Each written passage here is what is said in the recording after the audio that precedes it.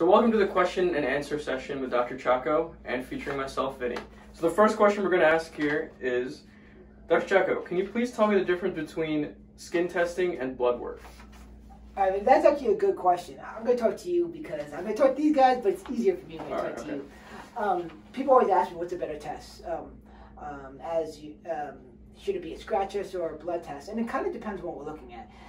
For example, if we're looking at environmental allergies, usually the scratch test is probably better.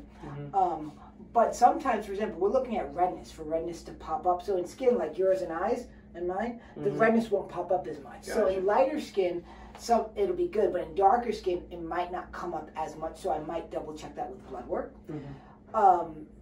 Also, when we're talking about food allergies and you do those scratches, and in a kid, you might not get a good dig.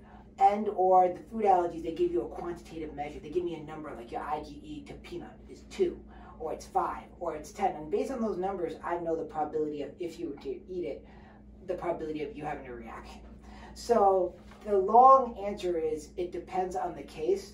Most of the time for environmental allergy testing, the scratch is better. With food allergies in particular, when we're talking about anaphylaxis or maybe with kids, I'd like to follow that up with blood work because you never want to miss anything. So both, it just depends on the case, but both give you important information.